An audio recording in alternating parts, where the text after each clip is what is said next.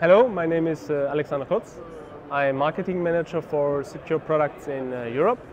So welcome at the Embedded World 2016. So actually we're showing this year our Atmel secure smart home reference platform. You know, IoT is becoming more and more important, and actually security is a really important topic in this market.